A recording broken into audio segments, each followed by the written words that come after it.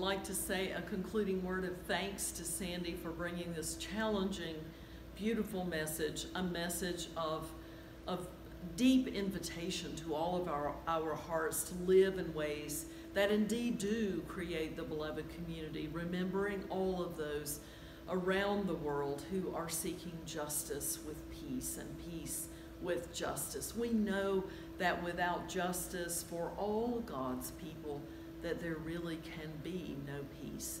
And so I invite you to examine the issues and questions and to learn more over time about the plight of the Palestinian people, to learn more about ways that you perhaps can get involved. I know that Sandy would welcome your contact and she would welcome your solidarity, as would we in our congregation as well, as we seek all of the ways that we can make a difference for good and for God in this world. So now, friends, I invite you to receive this benediction.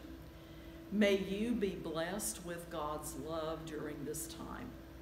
And so may God bless you and keep you. May God's face shine upon you. May God be gracious unto you. May the light of God's countenance be lifted up upon you, and may you be granted peace. In the name of the one who loves and invites us all, we pray. Amen.